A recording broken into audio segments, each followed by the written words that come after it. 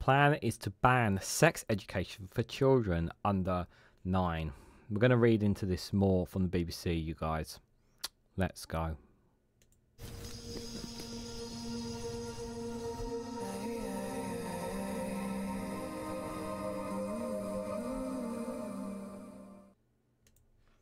Good morning, good afternoon, good evening, wherever you are in the world. This is Reganelite here with an article from the BBC with the headline of a plan to ban sex education for children under 9. Schools in England will be banned from teaching sex education to children under 9 in new government guidelines expected to be published on Thursday. Guys, while you're here, make sure you hit the like button and share it across social media so others are notified of this video. So let's obviously by the time you guys, many of you who will watch this video, will probably, the guidelines will be published, and then you can have a little bit more in detail to it. And I have spoken about sex education, I've spoken about LGBTQ rights, and those about young children, young teenagers who have these feelings of wanting to change their opposite sex, or they feel that they have attractiveness to the same sex. And in my opinion is, I don't think there's anything wrong with that, and I think we should be extremely careful about it. Now, the last time I had a discussion about this kind of stuff, it definitely caused controversy, and I no doubt that whatever I say, I'm going to cause controversy on this either way. But let me just say this. One of the most important thing is the protection and the well-being of the children. And that while they must understand about education and sex education, which I believe is important, there does need to be guidance on it, but there are already guidance on this. Now, I personally believe that the reason that the government are introducing this is not for the sake of children.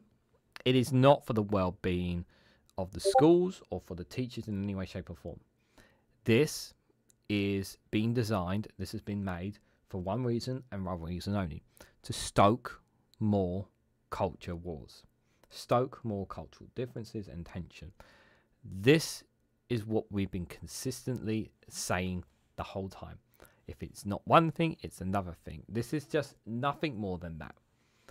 And I feel like that children are just being put in the crossfires here by a government determined to distract the nation from the public on the real issues taking place in the UK. And is this a major issue? Is this a major catastrophe? Now, there are some places where this is an issue, and we'll reveal some of those in this article. But overall, the overall picture, there isn't too much of an issue with this. And I can completely understand some parents obviously being concerned about their children being taught sex education, but it is something they need to be taught in schools.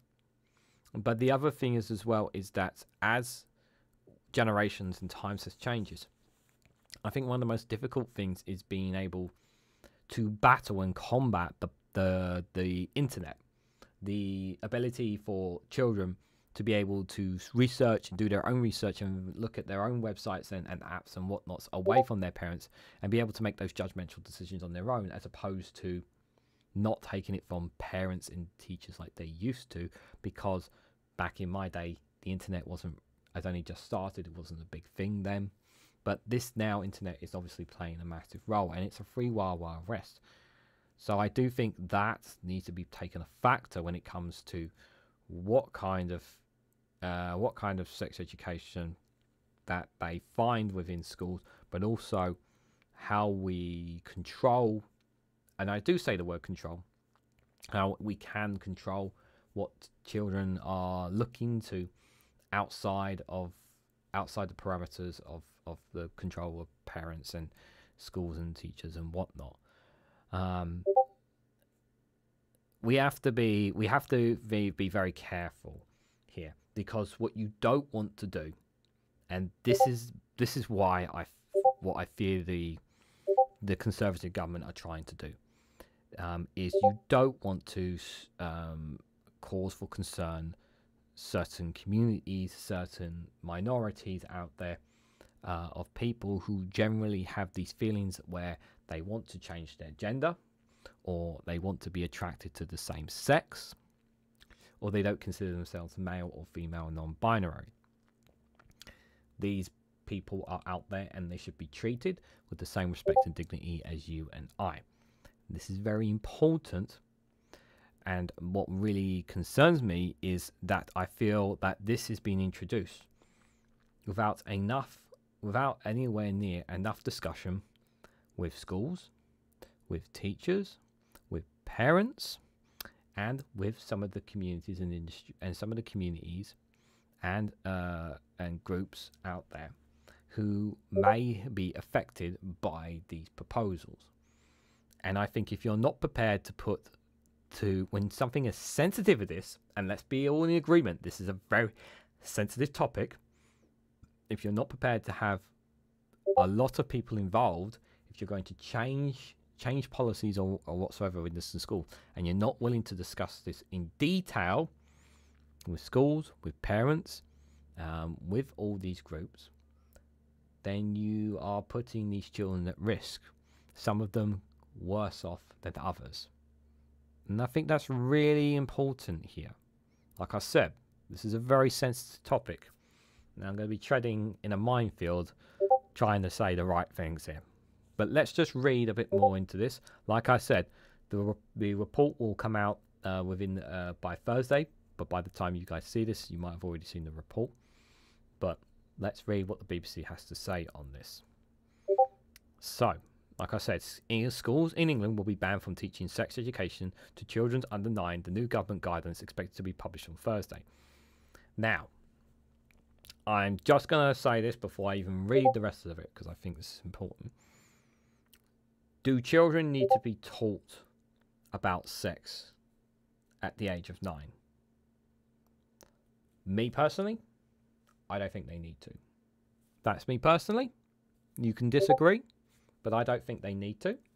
I think there are plenty of other things that they should be, they can focus their minds on other things. That being said, they still need to be taught sex education. But at the age of 9, do they really understand it? Now, obviously, like I said, the fear is obviously the internet, social media, that kind of stuff. And yes, as people will point out in the comments, there are ways we can mitigate as parents and what lots of ways of combating that. There are ways we can mitigate kids being exposed to that to the online content of a certain sex. And there are ways to mitigate that. But do we need children from 9 and under to be taught it? My personal opinion, no. That's just my personal opinion. But maybe in other countries it's different. So let me know what you think on that. So the BBC has not seen the new guidelines, but a government source said they also include plans to ban any children being taught about gender identity. Head teachers said there is no evidence of a widespread problem with an age-appropriate material. One union has said that the review is politically motivated. This is exactly what I think. This is exactly what I'm worried about here. Head teachers have said there's no evidence of widespread problem with an age-appropriate material. So if there's no evidence of this, why are we doing this? And of course, as a union saying this is politically motivated. I said it before about the stoking of culture wars here. The statutory guidance on relationships, sex and education, that's the RSHE, which schools must follow by law, is currently under review. The government believes clearer guidance will provide support for teachers and reassure for parents, and will set out which topics should be taught to pupils at what age. Now, if I'm absolutely honest, why are we making it, and I know I'm going to be a hypocrite here, why are we saying this topic should only be taught at this age, this age, this age, this age, this age, when it should be the teachers should be able to make the conscious decision? Now, I just hypocrited myself here by saying that you just said that sex education shouldn't need to be taught from 9 and under. Again, that's my personal opinion. But how much restrictions should we need to put on teachers? I generally want to know, teachers if they are listening, what they honestly think about this. And if they do teach sex education, how they go about approaching it, because I really think it would help me, and I think it would help other people watching this video as well. Rigid Limits by Paul Whiteman. Sorry. The General Secretary at School Leaders Union, NAHT, said, if what has been leaked is accurate, the government must provide evidence which unequivocally shows that such age limits will improve the support, protection and safeguarding of children and young people. Many children already access information from outside the schools which might lead to teachers being asked about sensitive topics, he said. It's hard to see how rigid limits on what can be discussed and when it would be in the best interest of young people. And this may even risk them seeking information from less reliable sources, Mr. Whiteman said. Now, if a teacher can't talk about it and a child is about a certain topic because of the age restrictions and what they're said, now if they can't, and those child is uncomfortable about talking to their parents, who are they going to go to? They may, like it said, it's possible that that person may go to an unreliable source, and that's extremely dangerous. The NAHT has previously said the review is politically motivated, and there is no evidence to suggest a widespread problem of inappropriate content being taught. If I'm absolutely honest, I agree with this assessment that inappropriate content is not being taught.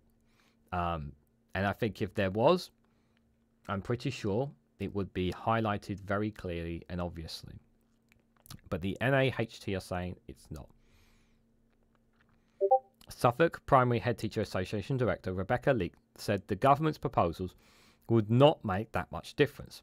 Sex education was not typically taught until year 6 anyway, when children turn 10, and parents already have the right to withdraw their child, she told BBC 4 Radio 4 Today programme. That's a safeguard there. If they already have the right to withdraw their child about certain sex education, there's the safeguards there for the children, for the parents, and a reasonable time for the kids. So, what are the current RSHE rules? So, relationship educations have been compulsory for primary schools since September 2020. Children are taught about healthy, respectful relationships, focusing on family and friendship, including online and social media. This is very important. They also learn about physical health, parts of body, boundaries, and puberty. Again, very important stuff. The government strongly encourages schools to include teaching about different types of family and same-sex relationships. Again, no issues there. At secondary school, relationship, sex, and health education is mandatory and covers content on a wide range of key topics. It includes sex, sexual relationships, consent, online abuse, domestic abuse, and female genital mutilation, or FGM. In some cases, parents have a right to remove their child from some sex education lessons, but not from the relationships education. That seems perfectly reasonable. There's consensus there for parents if they feel that certain lessons that they don't, certain things they're not comfortable with their child learning. That seems perfectly reasonable. So Pepe Del Acio, a head teacher of a school in Rotherham and General Secretary of the Association of School and College Leaders, told Today that he believes that pupils are being used as a political football. Teachers want well-informed and evidence-based decisions, he said, and not politicised guidance. All head teachers have to assess their curriculum and move their curriculum in order to cope with whatever might be the issue of the day. Whilst we welcome the chance to look at this, we also need the flexibility to respond to whatever these particular needs are. In a separate interview with BBC News, Mr. D'Alessio added, 10 years ago, there was no need to teach about sexuality, exploitive images being shared on social media. And 3 years ago, that might have been delivered at the age of 14, 15, and now we're having to deliver it at age 11 or 12. The National Education Union, the UK's second largest teaching union, agreed primary school children need to be able to discuss with trusted adults information they pick up online about their relationships. General Secretary Daniel Kibib said the government was seething doubts about whether school leaders and teachers thought carefully about what they taught about relationships. And yes, this is where the crux of why it had to change. It had to change because of social media, because you can only suppress so much. There's always going to be someone in the groups of kids that they hang out with who will be able to find a way past these barriers that parents and teachers and what you install in your phone. There will always be the one odd kid or someone who's not in the interest of children, showing them something that they should not be seeing. And then if they're asked at school, the teachers need to be able to respond to it if the child is not comfortable with talking about it with a parent. That's not to say that parents shouldn't be able to respond, but there are obviously cases, understandably, that some children are just not comfortable talking with the parents, and they're more reasonable talking about it with a teacher. Like I said, all these things vary, which is why I think teachers need to be able to have a variety of tools available to them to match whatever questions come at them at the hands of children, whatever they may be.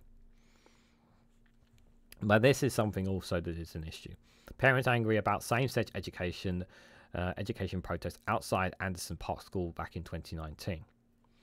So in 2019, the head teacher, Sarah Hewitt-Clarkson, needed a court order to stop protesters outside Anderson Park Primary, which later spread across England. The protests aiming to stop LGBT relationship education, with many parents and activists claiming it contradicted their Islamic faith and was not age appropriate, and was utterly devastated, she said. 5 years on, Miss Emily Hewitt-Clarkson told BBC News the upcoming government guidelines must eliminate the grey areas.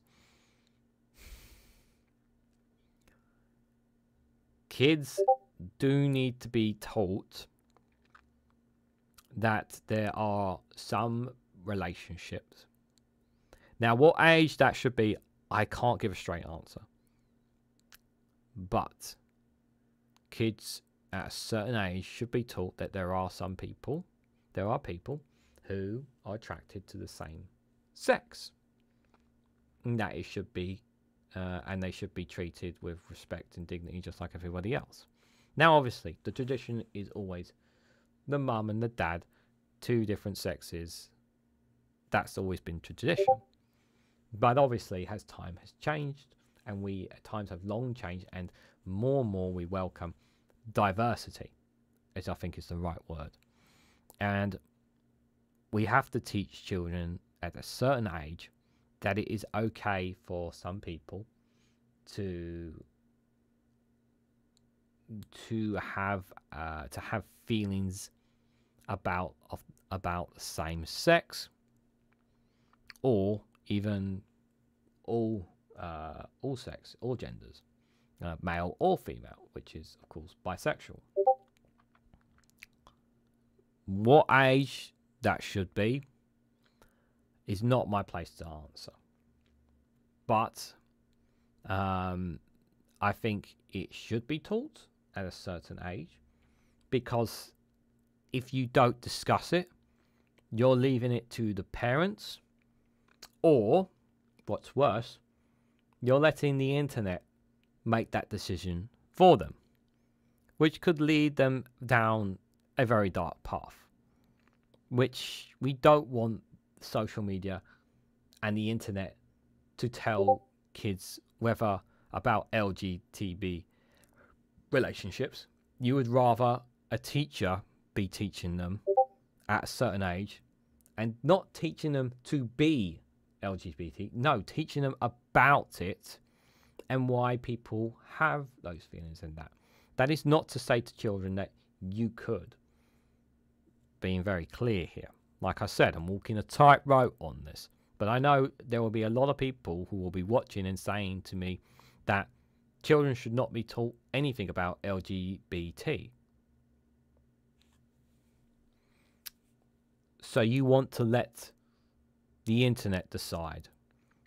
You want to let the Wild West of the World Wide Web to decide how children are told about LGBT, rather than a teacher who has knowledge about this and that can teach them what is right and what is wrong. You would rather let that be in the hands of the internet. Now, you as a parent might say, no, I don't want the teachers teaching them because I don't want my child to become gay or lesbian. That's going to be your prerogative, right? And I understand that if that's something, if I understand that concern. But when they are over 18, is it not, when they reach plus 18, when that person is no longer a child, is it not their choice to decide what they want to do with their future? Again, I'm towing a tightrope on this, but I do really share the concerns about people with this. I don't think there's ever a right way of doing this, if I'm honest, because somebody somewhere is always going to feel vindicated when we talk about this.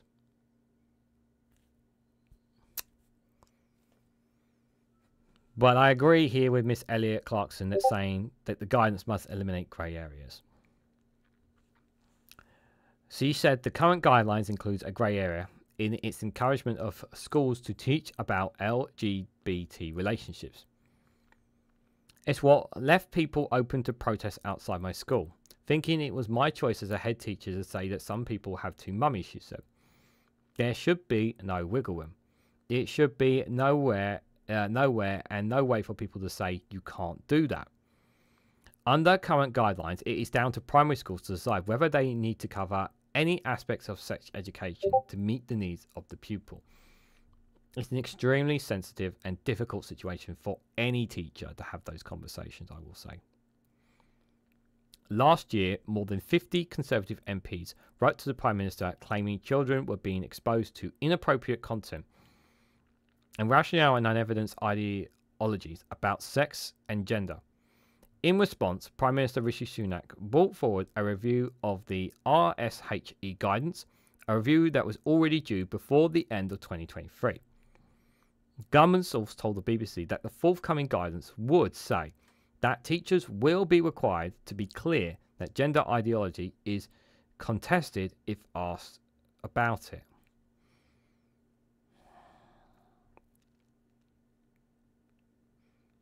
But we don't live in a world where there is just male and female anymore. People choose to be trans. People choose to be non-binary. People choose to be other genders. So is that right? Is it right to tell them? And then they find out later in life that that's not true, that they were taught something different than they were in school? Separate guidelines published last year stated teachers should inform parents if their child wishes to change their gender identity at school. Unlike the RSHE guidance, which gender identified guidance is non-statutory. Now I got into a quite heated with some people on here, where I said that parents should be informed. But one of the counter arguments that people made the last time I discussed it was that they said that they are worried about the reaction of how parents would, and in some cases some of the people who are subscribed to my channel, who I will not name names, where they have suffered at the hands of being told, of having to tell their parents about them wanting to change their sex and having these feelings and whatnot, and I totally understand that. But again, my argument is that a parent should have a right to know, and if they deem the parents to be a threat to the child, then action needs to be taken by the school to ensure that that child does not suffer from the parents if the parents deem are going to be a concern to that child. That was my position, and I still stand by that position even if people disagree with me on it. In Northern Ireland, relationships and sexual education, RSE, is mandatory for all pupils. Schools can develop their own policies. So in Northern Ireland, it's kind of like for a bit more free reign. So it's down to the teachers to kind of decide how they want to engage with it, rather than being very clear on this. RSHE has been mandatory in Welsh schools since 2022. The guidance to schools set out which the developmentally appropriate topics should be covered from age 3 to 16. In Scotland, the government is in the process of finalising updated guidance after a public consultation in 2023. Okay, so they're having an update guidance Scotland on that. Northern Ireland's sounds a bit more freelance, but some people may disagree with it because of it's not very clear, and it's kind of like putting it in the hands of the schools and the teachers to make that decision. But should it not be more of the decision of the teachers to make and schools to make those decisions of what to do in these situations? Like I've said, this is to stoke culture wars. Does more need to be done for sex education for children? Absolutely, absolutely. There's always a need to review, look at these things. And many organizations, as well as teachers, schools and parents, need to be frank and open discussions about these things, about how the best way to engage and have these discussions and have these lessons with children. Absolutely, there needs to be vehement and cleared lots of discussion about this. But in my opinion, I don't think there is a right way of doing it, because every child is going to be different. There are some who are going to be completely fine, and are going to be completely fine, and not going to be fussed about it. There are going to be some that may have feelings and then may not, and may forget about it and just carry on. There may be some who end up starting having feelings and decide they want to change their sex later in life. There may be some that grow feelings of attractiveness to the same sex. Everybody is different. Everybody is unique in their own way. That is the reality. No one is the same. Everybody is different. To tell someone that they can't be what they want to be, who are you to say that? But what age is it okay for them to make that decision? Is a difficult one, I say, because a child's mind is like a sponge. Do children have a full concept and understanding of sex in education? Do they have a full concept and understanding of LGBT at a young age? They don't really, which is why they need to be taught, and need to be taught it the right way. It should be, in my opinion, something taught by maybe even just as much by parents as it is by teachers. It's a difficult one, I know. But what I don't want, and this is really important, what I don't want, and this is the path that some kids may go, is learning about this outside of schools. Learning about things that if they ask questions in schools or parents and they don't get those answers about certain topics with regards to sex education, they will go out of their way to try and find out. And the internet is a wild west of information that they will find, and they may come across information, something that will not be within their interest and could put more harm to them. It's not an easy one. So what do you guys think? What do you guys make of the plans? Do you think this is nothing but stoking culture war? And I'm sorry if I took this one long, because I really wanted to be careful with my words, because I really do think that it's a difficult discussion to talk about. But I also feel that this Conservative government are not the right government to make these decisions. For those of you who agree with me that the 14 years have obviously been atrocious, so I don't think it is the right of the government to be playing around with these things. Now, how Labour approaches is obviously a different matter. But if Labour are to make any changes whatsoever to sex education, they need to involve many organisations and teachers, schools, and parents and whatnot to be able to make the best and clear guidance for all children. But what do you guys think about this? Obviously, by the time you watch this, the guidance may have been published, so maybe you'll have a clearer picture. But I want to know your thoughts about this in the comment section down below. What you feel, how you feel about kids, and with regards to sex education. Do you think that there should be an age gap, perhaps from 9 and above?